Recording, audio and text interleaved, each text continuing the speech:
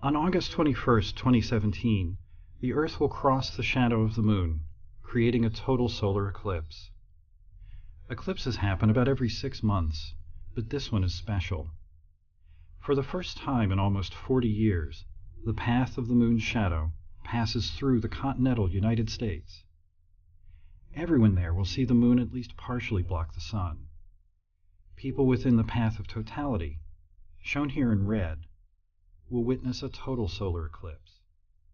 For them, the Moon will cover the Sun entirely.